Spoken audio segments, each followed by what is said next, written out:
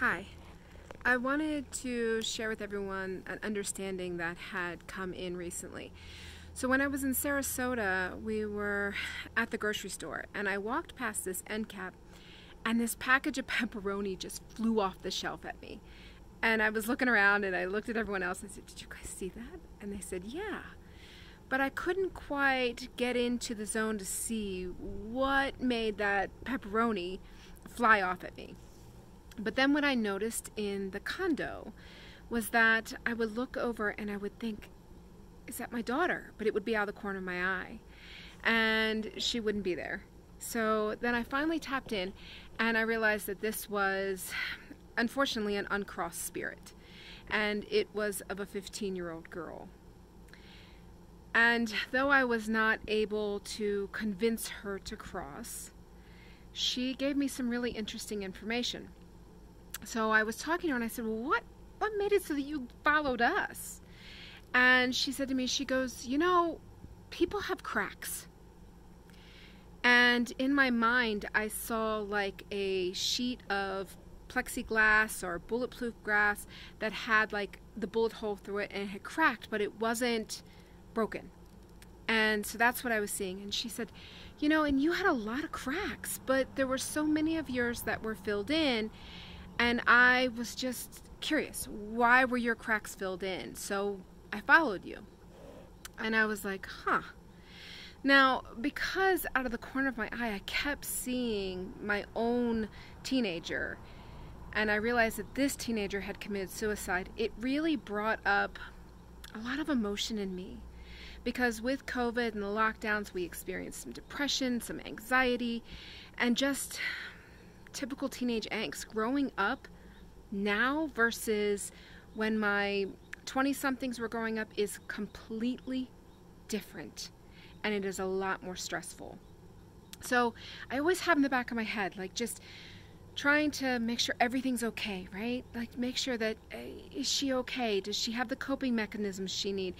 Is she going to fall in with a bad crowd or substances or what have you? It's the parental stuff, right?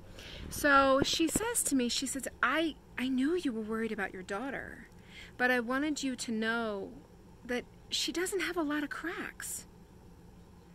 And she said, "I can't tell you what's going to happen tomorrow, but if you've healed so many of your cracks, you can always help her heal hers. So stop worrying." And it was this really beautiful message. And then she says to me, "I have a question for you." And I said, "Yeah." And she said, "There's a lot of people whose cracks are getting bigger." And I said, "They're getting bigger?" She said, "Yeah, wider and more open."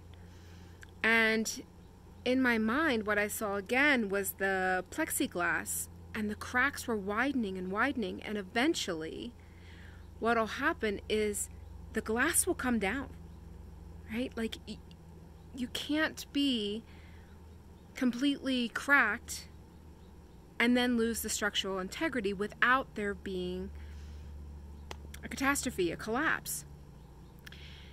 And I just said to her, I said, "I think a lot of people are struggling, and there's a lot of people who don't have the ability, the coping mechanisms to handle everything that's going on inside." And she was like, "Oh, okay." So then I connected in with my team, and I said, "Help me here. What is she referring to?" And what she's referring to is exactly that. We have a lot of people in this world with zero coping mechanisms. So they're turning to alcohol, they're turning to drugs, they're turning into rage, they're turning into a type of psychosis. And, all of us running around here, we're empaths, we can kind of feel what's going on. It can make this time period very difficult, because what's happening is people's cracks are widening, and they're widening to the point that there's no way they can be denied anymore. And then at that point is the choice. Do you heal or do you collapse? And sometimes collapse is necessary. And then you choose, which pieces do I pick up? Who am I now? Where do I go now? So it's a really important place to be. But it can be really difficult for those of us that are working with the collective energies, who feel everything. So I just want you to understand what's happening with people so that we can have a little bit of ease and grace for them, so that we can hold space and do our best not to take the outbursts, the insanity, the irrational behaviors personally. And if you're someone who you can feel there's a crack that's widening, it's okay. You just got to move through it. See what is exposed when that crack widens. It's showing you something. It's showing you something that can't go forward. Something that can't be healed over. It can be this festering wound that, we pretend it heals over, but the infection is deep within. We're now at this stage where we're getting the infection out. And it's not easy. So take care of yourself and do your best to have good energetic boundaries, to hold space for others and not take this crazy personally.